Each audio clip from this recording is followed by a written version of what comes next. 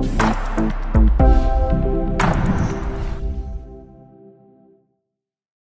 here with another video. In today's video we have an Xbox One charger or power unit supply. People call them charger, but they're actually not a charger, they are called power supply. So they just supply a power to the Xbox. And the charger is something that is charging the battery. There's no battery inside the Xbox, so don't get that confusing. These are called power supply for Xbox One. But I have to put the charger on the description so you guys get to the right place. In this video, I'm gonna talk about the power supply of the Xbox and how you can actually clean it up and fix some of the major issues that most people get in the store. We get them all the time. For example, people like when you turn your console on, the light goes white, and then after a few seconds, it just goes orange and it turns off or it stays off. And this happens because of there's a ventilation inside the power unit, and once it gets really dusty and the sensor detects that it's overheating quickly, it shuts down for its own protection. So it is really important that you keep this one really in a nice clean place and don't dump it behind the table or anything like that. It needs to have nice ventilation on top of the table. The air has to go in, and there's an exhaust vent right there. So I'm gonna open it up and show you guys how to open it up and how you can clean it up and fix the issue. Again, remember, the issue can be another component that is dead or short circuit or something else, but there is no harm to do a service. But if you have another component issue that it burned or it smells, then you might want to replace your power unit. So let's get it started. First thing first, you need an opening tool. I use the UFIXTEK tool set. They have all the bits you need for any electronics. We're going to be using bit and torque 10. These are secure bit lock. They have a little hole in the middle, and these are really hard to find. And this set, it provides you with that. So again, it's a torque number 10, secure torque it's called. Another item you need, it's a pointy screwdriver. We're going to be using this one to remove the rubber legs at the bottom. What you want to do, you want to stick the rubber leg right, you want to lift it up a little bit right there, and you want to shove it really hard on up to the bottom, and then you want to just pull it up, and then it should come like this. Because if you try to lift it up, peel it off like this, you're gonna just damage the plastic or the rubber here. You're just gonna rip them apart. The only easy way is to push it all the way in and just pull them up. Same thing here.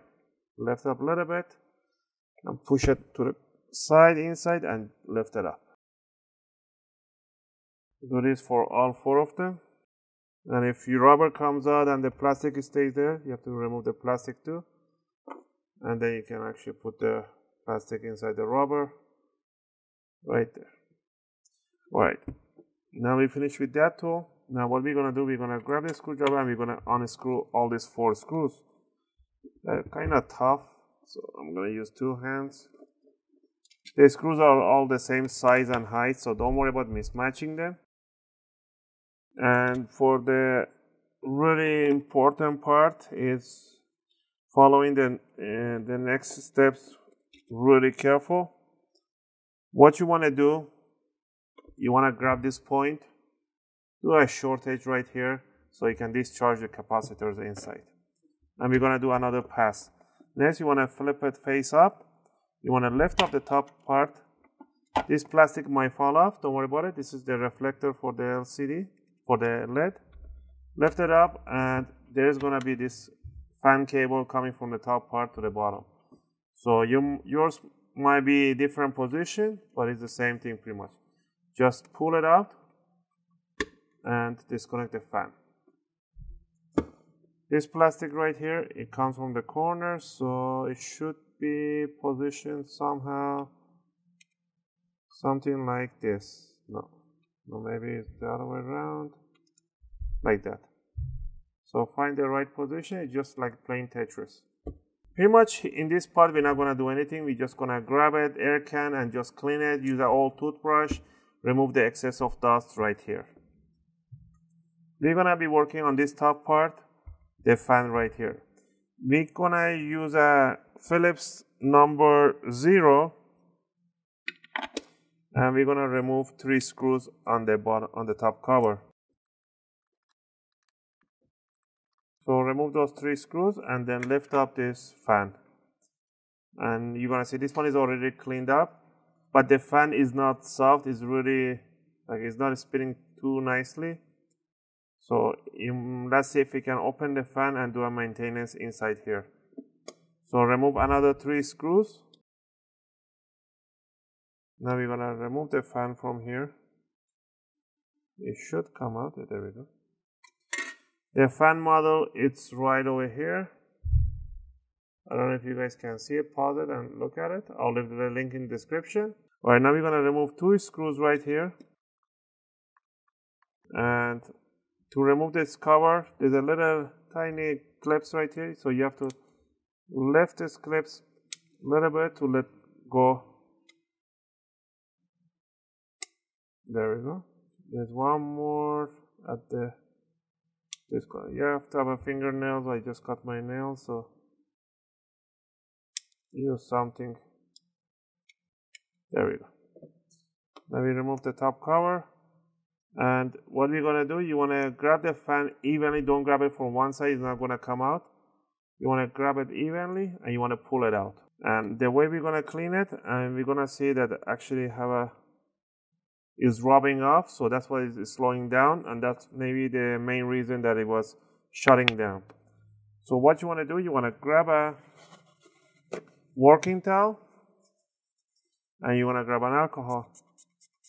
You wanna soak it nicely inside there, and we're gonna start cleaning, putting it right in between the part, right there in the stick right in the middle, and just rotate it nicely to remove all those dirt and excess plastic that it was just accumulated there. Look at that.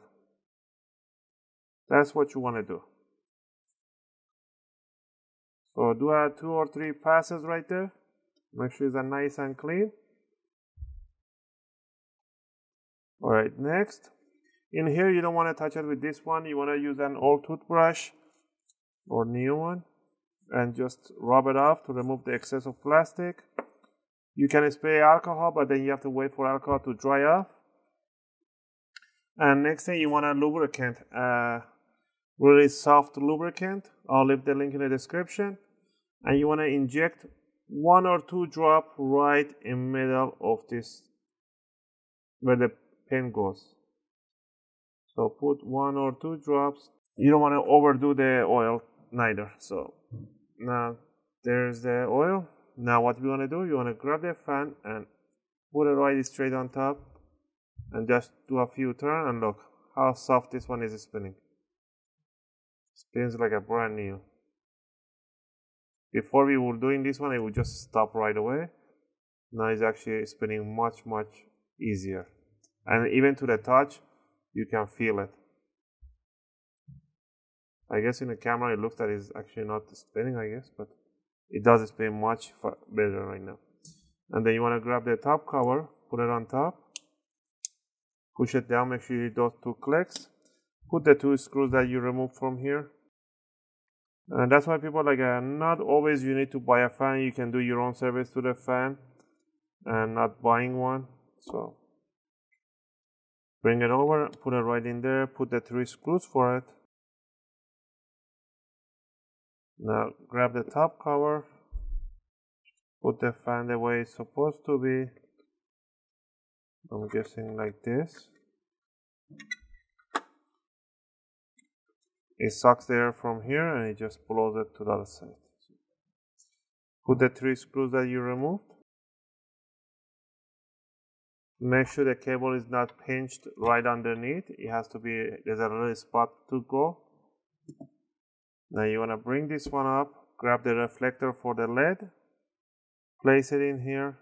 The white side has to face inward, just like that. So the white paint has to be inside, and just place it in there. Now you want to grab the top cover, put the fan. The fan only goes one way in.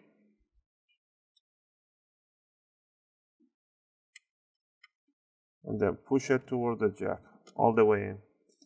Now you want to bring it over underneath this heatsink, bring it right there, and then bring the cover over, and then squish it down.